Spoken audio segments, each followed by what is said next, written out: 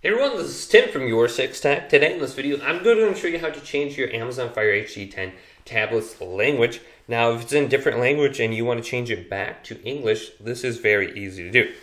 So you want to scroll down from the top right here, and then go to Settings, right next to the question mark. Now we want to scroll on down. So we're at the top of the screen, scroll on down to where it says Device Options. Now, you're probably not going to be able to read this, but look at this little icon, and it looks like a mixer, like a sound mixer. So choose this right above the question mark.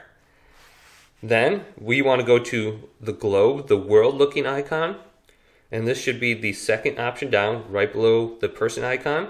So let's go to keyboard and languages. Now, the top option will be languages. So you're going to see like a Chinese or an Asian symbol next to A. Let's go to languages right here. Then select the down slider here, and you can change your language. And we have English, Spanish, French, Italian, other languages I'm not sure of, but choose your language. English is the top one, and then apply, and you should be good to go. So hopefully this video did indeed help you out. If it did, leave a big thumbs up. And subscribe to my channel down below for more tech up videos coming up next on YourSixTech.